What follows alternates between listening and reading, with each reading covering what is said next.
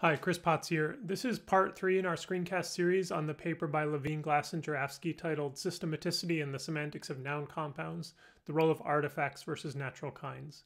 Screencasts 1 and 2 in the series give an overview of the background, motivations, and core hypotheses for this work, and so they're really prerequisites for this screencast. Do watch them first if you haven't already.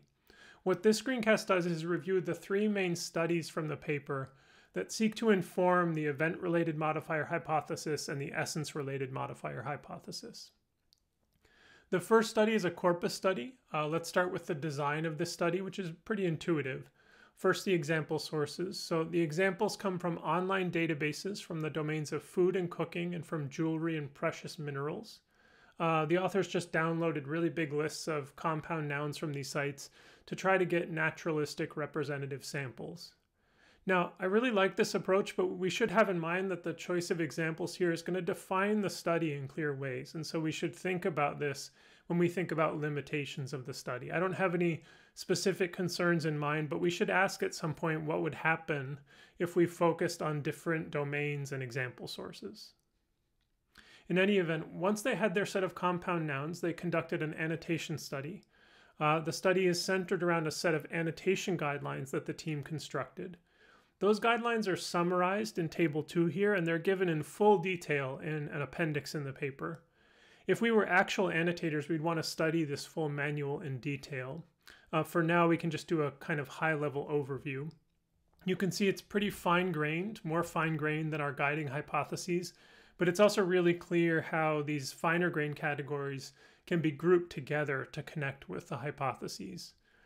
So in these guidelines, we begin with the event-related modifiers, which we expect to be dominant for artifacts. Made of and method are grouped under creation.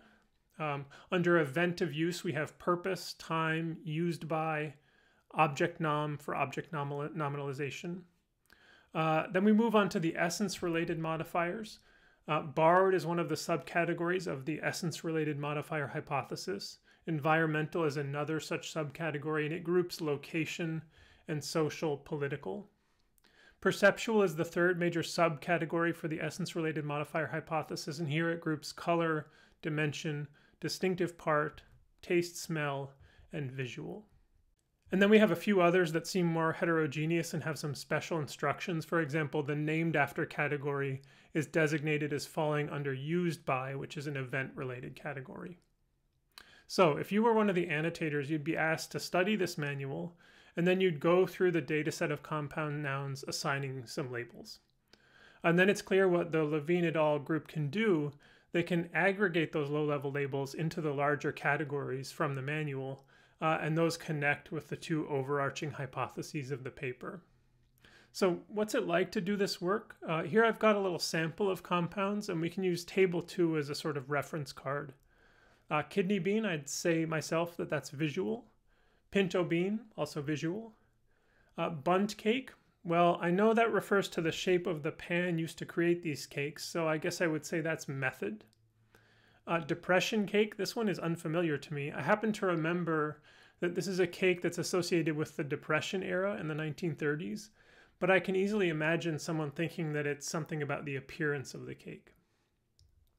Charm bracelet, I think distinctive part makes sense for charm bracelet, but I might be tempted by social political since charm here seems like it could be abstract and related to people giving gifts on certain occasions or something, and I myself am not really sure what a charm is as a distinctive part, although I have some sense. Bubble necklace, I really don't know what this is, so I'd probably go for visual and assume it has some distinctive design that resembles bubbles or something. So we did this as a Zoom poll last year, and here are some of the results. For pinto bean, you can see there is some variation, but with the exception of named after, all these responses align with the essence-related modifier hypothesis since they're all grouped under borrowed or perceptual as expected, given that this is a natural kind. Now, the one exception is that named after is subsumed by used by, which is event-related. For bundt cake, the dominant response is method, which aligns with the event-related modifier hypothesis since this is an artifact. Made of responses and named after responses also align with the hypothesis, but social political dimension, visual, and borrowed, those are all essence related. Depression cake seems to have a lot of uncertainty. The dominant response is social political, which is an essence related category, even though depression cakes are artifacts. And bubble necklace is also sort of unexpected from the point of view of the hypotheses. The dominant response is visual, which I believe to be correct for bubble necklaces, but that's an essence related category, as is dimension. Made of and used by are event related though. So this is a tricky one. Obviously, for this little study, I favored hard cases. When we stick to things like pinto beans and birthday cakes, I think we see almost total systematicity. But I chose this little sample to give you a sense for the range of issues that the annotators likely faced when they were doing their work. The work itself was done by 3 linguistics graduate students who were uninformed about the goals of the study. For the purposes of the study, we do a simple operationalization of the core hypotheses. We're going to say compounds referring to artifacts should have event modifiers, and compounds referring to natural kind should have perceptual, environmental, or borrowed modifiers. And in this table here, I've given a slightly simplified view of the results they obtained from this study. Overall, these results very clearly align with the core hypotheses. For example, 84.2% of natural kind compounds have essence-related modifiers, and 57.9% of artifact compounds have event-related modifiers. Very nice in terms of our guiding hypotheses. I'll quickly add that the paper includes a nice little statistical analysis of these results to further bolster the picture. We're not going to discuss this analysis in detail because I think it would just be a distraction. But the essence of it is that they use what are called chi-squared tests to understand whether the numbers in this table are different from what you would expect by chance, including the fact that the distribution of these items is uneven across the categories. So what we essentially do is test some hypotheses like this. Is this number 548 larger than you would expect, given that there are 651 natural kinds and roughly 1,000 perceptual, environmental, or borrowed modifiers?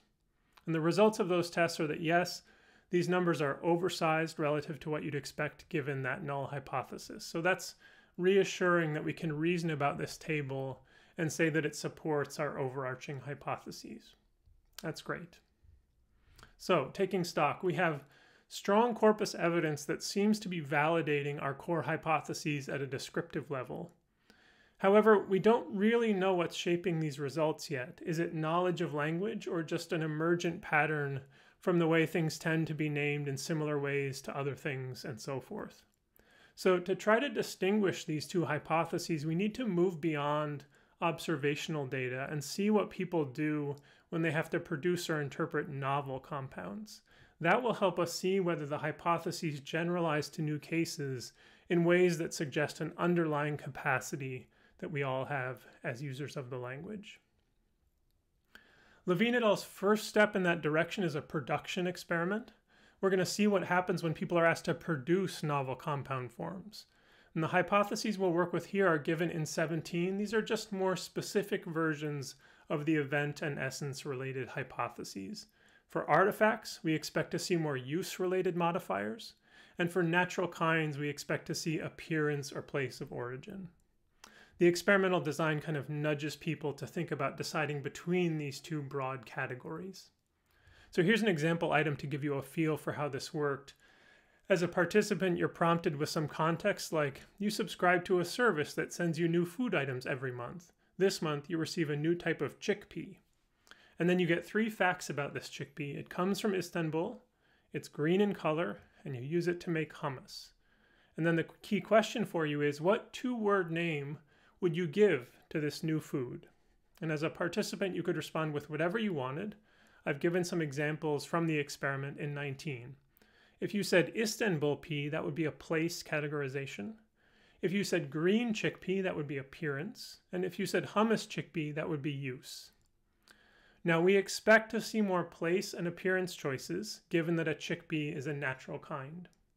We don't expect categorical effects, but we do expect consistency suggesting systematicity, assuming that these compound patterns we've seen trace to our knowledge and expectations about how the language works. The experiment was crowdsourced and it included some distractor sentences, some prompts to avoid having participants fully guess what the experimental goals were. And here's a summary of what the results look like. So numerically, these results support the core hypotheses. Overwhelmingly, for natural kinds, participants used modifiers related to place or appearance. 95.6% of the modifiers for natural kinds fell into this category. For artifacts, on the other hand, the bias is in the expected direction, but it's admittedly less strong. So as before, the team further supported these numerical results with statistical analysis. In this case, they used a regression model in which the nature of the object, that is artifact or natural kind, is used to predict the modifier type. And that directly keys into the core hypotheses. And they also included some predictors that are meant to capture the unanalyzed sources of variation that come from different participants and different experimental items. This is what we call a mixed effects model. We don't need to dive into the details of the analysis. I will just say that in general, it fully supports the picture that you see highlighted in Table 6 here. Great. So, in conclusion, when we produce compounds, even new ones, we do so in a way that conforms to the core hypotheses of the paper. The final study is a comprehension study, and it's designed to give us a sense for how people interpret novel compounds. I've called it a free response comprehension study because our own in-class experiment was what you might call a forced choice comprehension study, which is very different. Step 0 for the team in this paper, so to speak, is to do what we call a norming study. They did this to find some novel compounds that sound reasonably natural to people. Here's the full set. It's given in Appendix B of the paper. In 20 and 21 here, I have some example items from the experiment. The first for an artifact and the second for a natural kind. If you were a participant in the experiment, you got a prompt like this. Imagine that you encounter the compound stew skillet. What would you think this refers to? And then you got to just write your own description, free form. These are some actual responses from the experiment, and you can see that all of them refer to use, an event classification, which is just what we'd expect from an artifact. For 21, as a participant, you would read this prompt. Imagine that you encounter the compound swamp squash. What would you think this refers to? And here are all the responses are clearly location ones according to our methods, again, as you'd expect from a natural kind. For the experiment itself, they randomized the order of items and they had 20 distractor sentences. The design is what's called a cross design. This is meant to ensure that, for example, if as a participant you saw bean towel, you didn't also see beer towel. And this helps to avoid influences across the two factors. And also everyone saw a balanced combination of modifier head combinations. So they all saw a balanced sample from these two lists here. This is the same general design that we used in our forced choice version of the experiment, though our experiment was quite a bit smaller in terms of the number of items. Now, since these are free responses, they need to be coded, and that work was once again done by the authors. And here are the results, and these are really interesting. So you have the 4 combinations of modifier and head: artifact, artifact, natural kind, artifact, artifact, natural kind, and natural kind, natural kind. For the artifact head cases, the results are very clear. Essentially, all of them are event-related, and that keys into that use idea that you see expressed in these hypotheses from earlier. Very few of these responses refer to perceptual or environmental qualities. So that's a clear win for the event-related modifier hypothesis. For cases where the head is a natural kind, the picture is more nuanced. So for natural kind combinations like stream vegetable, those almost always have perceptual environmental interpretations. And that's a very clear picture, perfectly in line with the core hypotheses of the paper. The picture is more nuanced, though, as you can see for artifact natural kind combinations. The expectation is that most of the responses would be over here in this gray cell under perceptual environmental. However, that's not quite what happened. Only 34% are in that bin, and 66% in turn are event-related. I think it's worth thinking more about why this row is different. Nonetheless, I think the overall pattern here is what you would expect to see. And again, they report a statistical analysis that bolsters that a bit. We don't need to think too much about this. There's maybe one interesting thing to highlight, though. So first, it's a regression model, just like in the previous experiment. It had those mixed effects that try to account for unanalyzed sources of variation coming from participants and items. At a fundamental level, though, what the model does is use the modifier type, that is artifact or natural kind, and the head type, with that same distinction, to predict the overall interpretation. And for at least one variant of the model they look at, they included an interaction between the modifier type and the head type. And the interpretation of that factor is kind of interesting, right? So the modifier matters more when the head is a natural kind than when it's an artifact. So for example, if you look at the artifact heads, the modifier type doesn't really matter for the overall interpretation. It's event related either way. But for natural kind heads, the modifier seems to be a major factor in shaping the final interpretation. So there's something really interesting here that's being captured in this interaction term in their model.